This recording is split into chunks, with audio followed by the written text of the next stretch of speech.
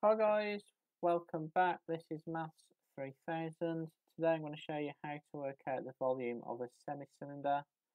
So a semi-cylinder is half the volume of a cylinder. So to do it, we're going to follow the two steps in the red box. First, work out the volume of the whole cylinder. So you can do this using the formula V equals pi times r squared times h, where V is the volume, R is the radius, and H is the height or the length of the cylinder. And then once you've done that, you're going to divide the answer by 2 to give you the volume of the semi-cylinder.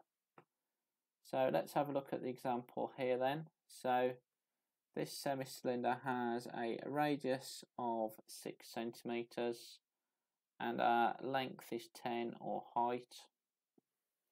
So we're just going to substitute these two numbers into the formula above. So it'd be V equals pi times by 6 squared times by 10. So if you type this into your calculator, it's probably best to leave it as an exact answer, and that will be 360 pi. So if you keep this on your calculator then, because we now need to divide this by 2, so that will give us 180 pi.